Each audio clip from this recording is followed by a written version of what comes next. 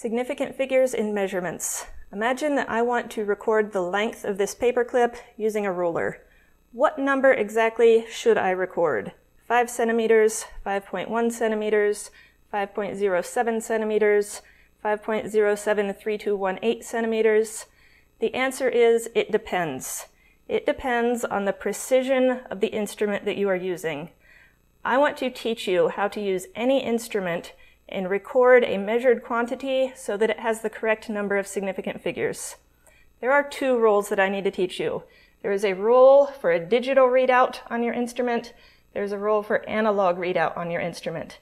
These two rules will work for any instrument, whether it's something simple like a ruler or whether it's the most expensive and advanced instrumentation we have ever created.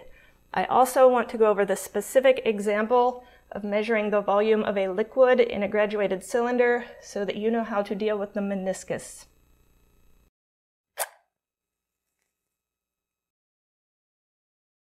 This is what our two rules have in common. The last significant digit is always an estimate.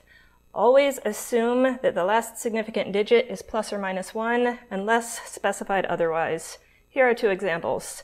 If I record a value of 4.2 centimeters, the last significant digit is this 2 in the tenths place, and it is plus or minus 1. That means 4.2 centimeters, the actual quantity is anywhere in the range of 4.1 to 4.3 centimeters. Second example, 7,300 liters. The last significant digit is the 3 in this 100ths place. It is plus or minus 1.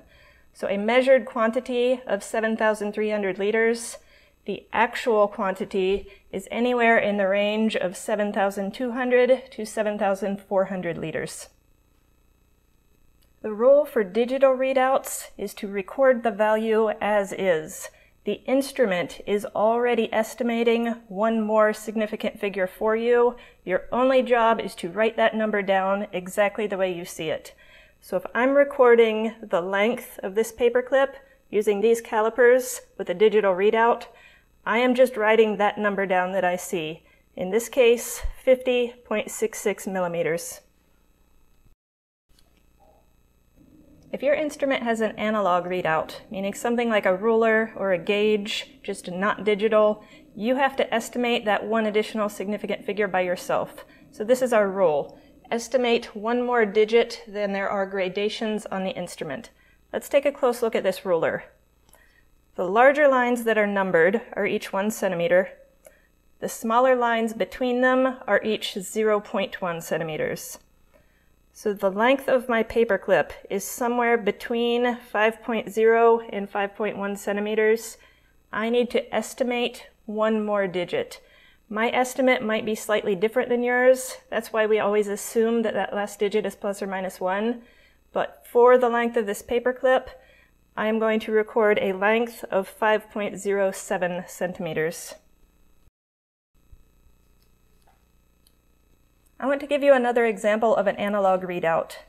This is a piece of glassware called a graduated cylinder. It is used to measure the volume of liquids. So it is a tall, narrow glass tube that you put a liquid in, and you look at the line where the top of the liquid is. Let's zoom into this region surrounding the top of the liquid so that we can take a closer look. What I want to point out is that this blue line representing where the top of the liquid is, it is not a flat line, it is curved. That curve is called a meniscus. The reason that this happens is that this particular liquid is more attracted to the glass than it is to itself.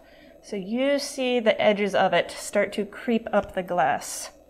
This adds a layer of complexity when you are trying to measure the volume of this liquid. You need to measure from the bottom of the meniscus. So if you had this piece of glassware in front of you, you would need to align your eye and look at the bottom of the meniscus straight on. So this is 5 milliliters, this is 6. Each of the smaller lines is 0.1 milliliters. So this line is 5.8 milliliters, this is 5.9. We always need to estimate one more significant figure than there are gradations. So if this is 5.8, this is slightly above 5.8. My estimate is going to be 5.83 milliliters. 5.83 milliliters. If you're interested in learning more about significant figures, I have a whole playlist about them. I also have a lot of videos about chemistry in general. Thanks for watching Chemistry in a Nutshell. If you feel that I've earned it, please like this video and subscribe to my channel.